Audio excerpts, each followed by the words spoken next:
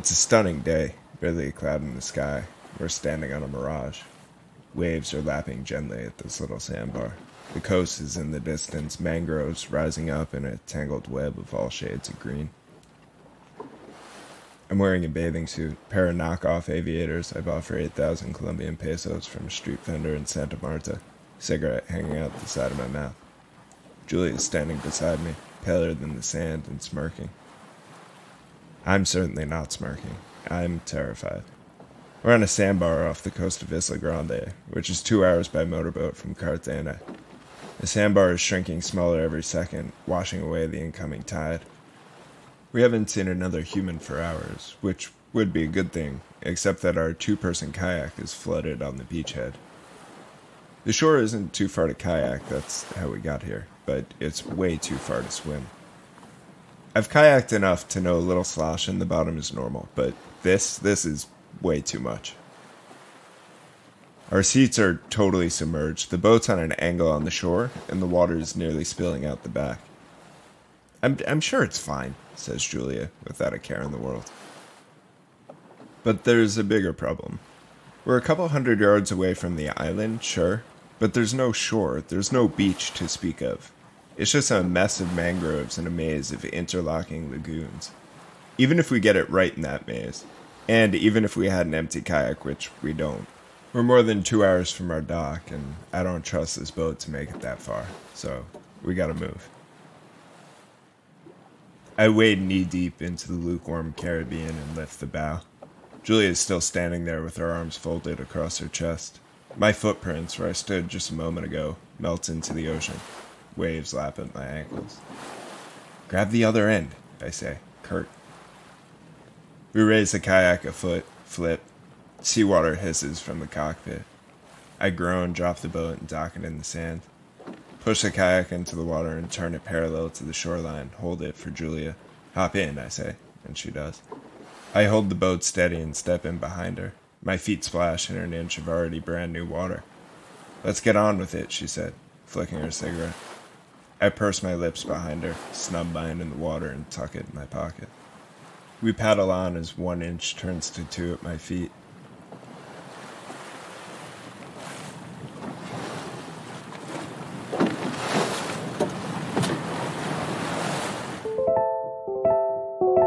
This is the very first episode of Baggage Claim. Travel stories no one tells. I'm Will Conway. We'll get to know each other later.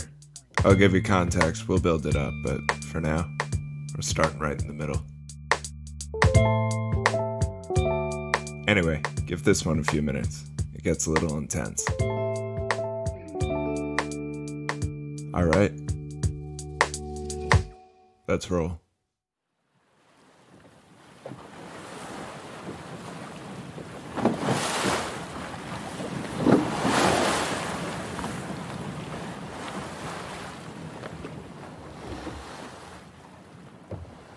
Mangrove heads sprout from the surface here and there, parting white caps, and at the island's edge grow into a dark, tangled nest. But then we're out of the ocean, and in the maze of lagoons. Choppy seawater turns to a gentle river. Glaring sunlight turns to shade. We paddle on through the web of mangroves, their branches breaking through the shallows from below and twisting and coiling like snakes in the canopy above. They're so dense they submerge the very riverbank itself, and there's no true distinction between open water and the safety of shore. Let's find a place to empty the boat again, I say. It's getting really full. There's no shore, says Julia. There's no shore, I mumble. We paddle onward, trapped in a tunnel of mangroves, of clay water moccasins hissing and rattling their branches in a tropical breeze. It's getting worse, I say. Take a look. Julia stops paddling, turns her head to take a look, and as she does, the kayak shifts just an inch to the left. Water screams downhill by my shins, submerging the hull and pulling the right side skyward. I dig in my paddle, looking for bottom, but there's none to be found. I thrash my paddle to no effect and toss it, try to crawl up the boat as the bow rises skyward.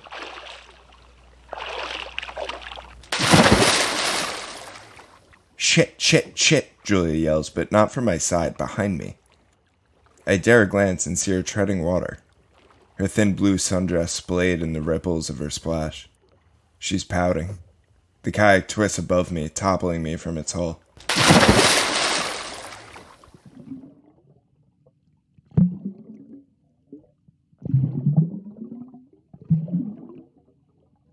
A shadowy blur above me. I swim left, breach beside the overturned boat. I swim 3 strokes to the mangroves and pull. They're not the firm branches I'm expecting. They're slimy, feeble tubes, and they rip as I pull them. I reach deeper, hoping for a stronger branch, try to hoist with more leverage, but those rip too. I tap my toes underwater against anything they can find, searching for a foothold, but there's nothing but frail roots, cardboard garden hoses after a lifetime in marshland. I kick, jump up for a thicker branch above me, and I catch one for a moment.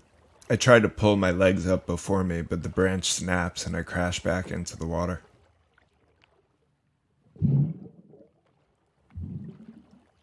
A shriek behind me. Ah, something touched my leg, she says. Julia, we need to stay calm. There are crocodiles in here, Will, she says. She points behind me to the mouth of the tunnel, tiny and glistening. There's blue sky, bluer ocean. And that's the Caribbean. There are sharks in here. Oh, okay, I say. Let's try to flip the boat. She swims to the stern, I to the bow. Ready, turn, she says, and we rotate together. For a minute, the kayak looks like a kayak again, and thank God. My legs are beginning to exhaust from treading water, from ill-advised attempts to climb the mangroves. I wasn't sure how much more my legs could take. I hold the boat steady as Julia tries to climb, but as she does, the boat springs free from my hands and rotates again. She slides into the water on the far side. Son of a bitch. I'm getting tired, Will. Me too, Julia.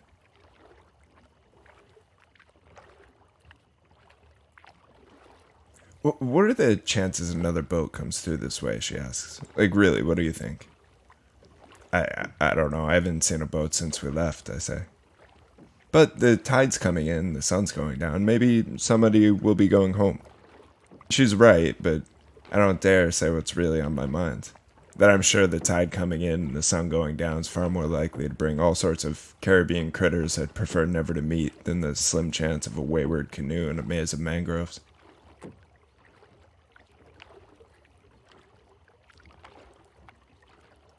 Julia, look at me, I say.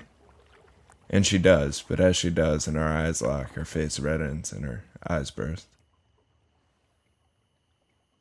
I'm terrified, Will.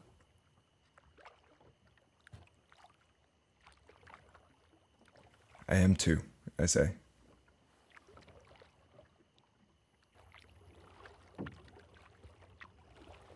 Maybe the tide will push us in, she offers, hopeful.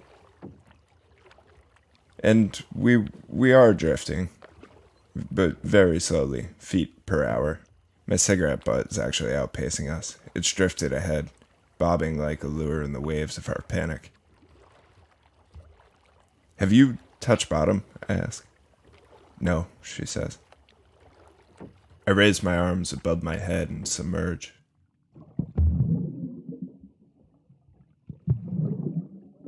As deep as I can. Deeper than I thought I could, and then deeper still. Nothing. I pull my hands to my side and kick, return to the surface with solemn eyes. Fuck, she whispers. What if we swim for it, I wonder aloud, but I'm not confident. We can't lose the boat, she says. It's all we have to hold on to. She's right. We could breaststroke inland and look for a clearing in the mangroves, but if we fail, we'd be stranded, treading water after expending what energy we had left, and without even the momentary relief offered by the bobbing kayak. And so we tread water in place without a word, our legs failing us both, without daring to speak aloud that dreadful thing, That terrible truth that our arms and legs are already beyond fatigued. That pain has long turned to numbness. That the reality of their motion is already itself a miracle. One on which we could probably not depend a moment longer. We take turns with the brief seconds of relief provided by the kayak, before it inevitably submerges under our weight and loses its utility for minutes at a time.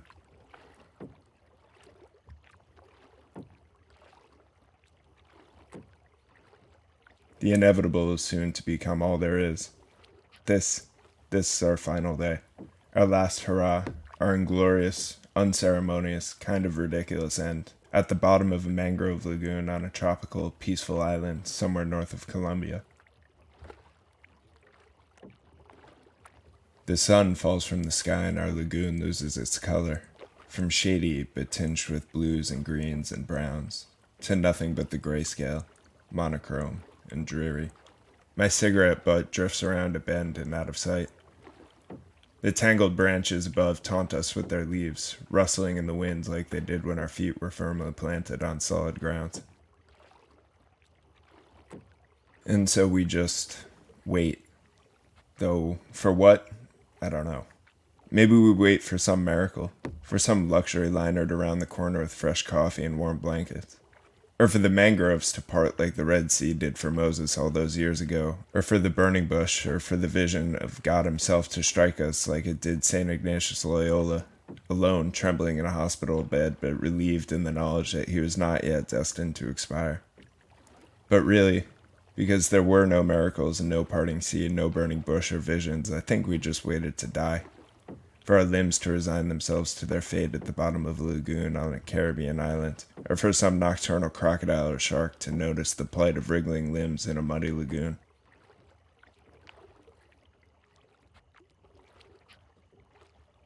And then the time for waiting ends unceremoniously, as my legs and my arms feel as they have, but my chin is different. It's cold. Like it's in a different relationship with the air around it, and then I realize it's wet now, bobbing below the surface like the rest of me is sure to do. Julia, I mumble, quieter than I intended. Julia, push the kayak to me. She hears me and she complies.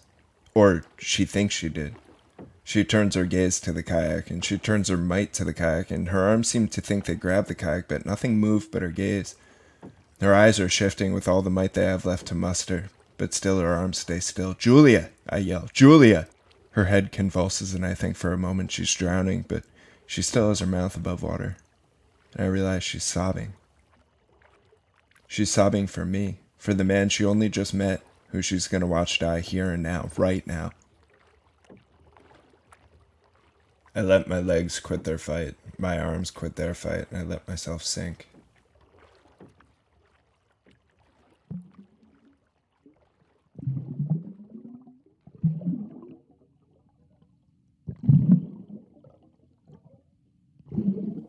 I drift down, still, the surface of the water shimmering above me.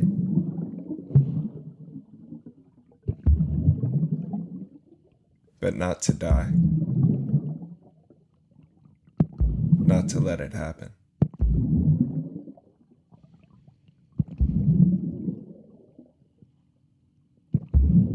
But to earn back every ounce of strength I had left. And so I kick. I kick like warfare. I kick like I'm gonna die, and I kick like I'm gonna live, and I kick like it's all I have, because it is. Because one day not so long ago I had a life and a fiancé and a bastardized version of success, and an apartment with a view of the Williamsburg Bridge. And then a few days later I had none of those, but I still had a passport and a Patagonia cap and a black and gray backpack and a plane ticket. And then all I had was my fight, which I was sure to lose. So I was not going to surrender until it was gone, and I kick and I kick and I kick, and my head thumps into tangled tubes of parchment paper. I reach overhead and grab, and I pull, and my head breaches the surface, and I gasp, and I climb, and I make progress. I make progress. My limbs refuse to quit, and those feeble tubes don't break, and I climb onward. Go, go, she says, quiet behind me. But as though her voice sucked the strength from us both, my limbs and those tubes don't so much as snap as they simply cease to be. The tubes were once indignant and proud, slimy and feeble as they were. My arms were once persistent and brave, exhausted as they were. And then they were mush. There was no fight left. I had nothing left but the air in my lungs. I fell. I fell for a long while, longer than I should have. I fell as though my early termination was a failure of my predetermined timeline, and the moment of my death was to be experienced for the full balance of the years and days and seconds I was intended to remain on this earth. I fell as though I'd fallen from a bridge, and I had time to realize my death would be ruled as suicide, though it wasn't. I fell as though I'd failed myself. And I fell as though I failed Julia, a stranger I spent an afternoon on a sandbar with, on the day we were both to die. But something shimmered in my eye as I fell, like a droplet of water refracting in the sun. But there was no droplet to refract. There hadn't been a splash. I was still falling, the splash was still in the future. And then I thought maybe there was hope as my shoulder broke the surface, and then my chest, and then my legs, and then droplets did refract, and there were bubbles everywhere to infinity. And there was the surface so far above, the shadowy blur of a kayak. And a second blur, larger. The surface was so far, but it was closer now and closer still. And then it was all there was, like a frosty window on a school bus on a brisk February morning in my youth when I mashed my nose against the glass so I could feel something. But the surface didn't resist, not like the school bus. And water rushed, and there was air.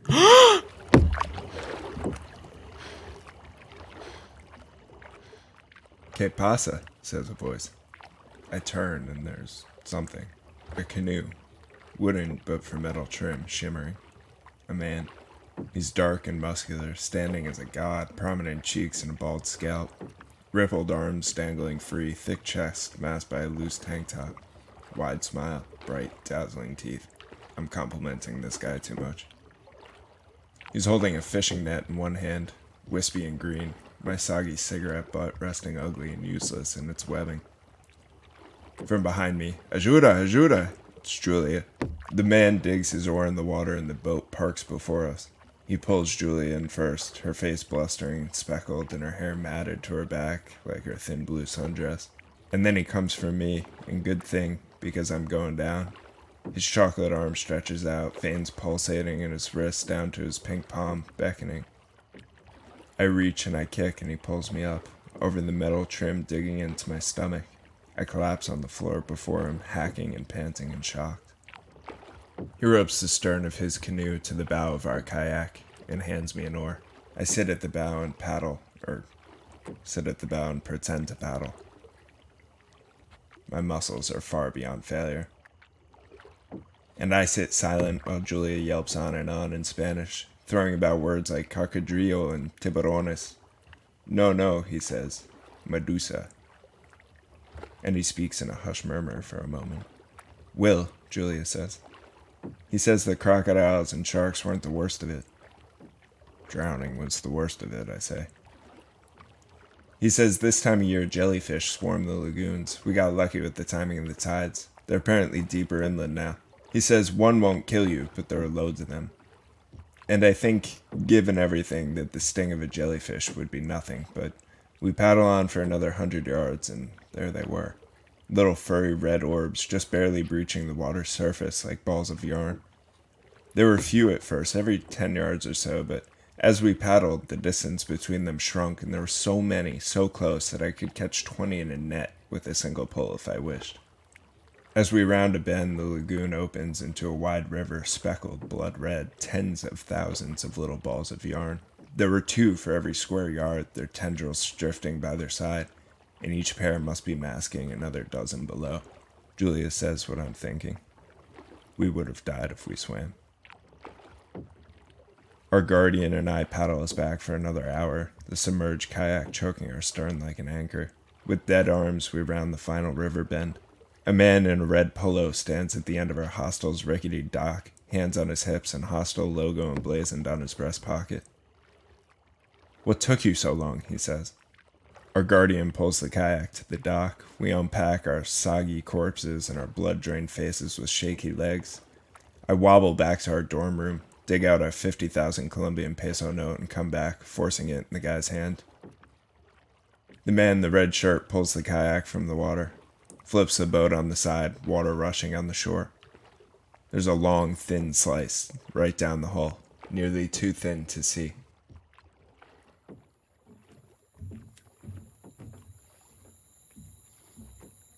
The next night, long after the sun set, crickets chirp and waves lap at our new dock. Julia jumps into another river, running through our little jungle island. I stand by, goggles mounted to my face, as the black silhouette of her falling body erupts in a blur of bioluminescence. "You have to try this, Will," she shouts. "It's even better underwater." "Jump, Will. Come on."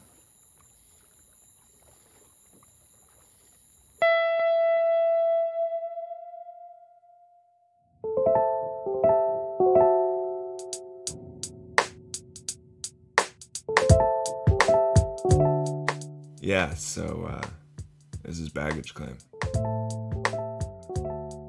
Look, this is a show about discovery, about empathy for fellow humans. And yeah, it's travel stories. They're often weird and awkward and funny. But this show's gonna explore life and death. This was the only episode out of chronological order. In episode 2, we'll start from the beginning. Light, easy, maybe a few laughs. If you like the show, text POD to 332-877-9540. Check out the show notes below for more information. Anyway, see you next time.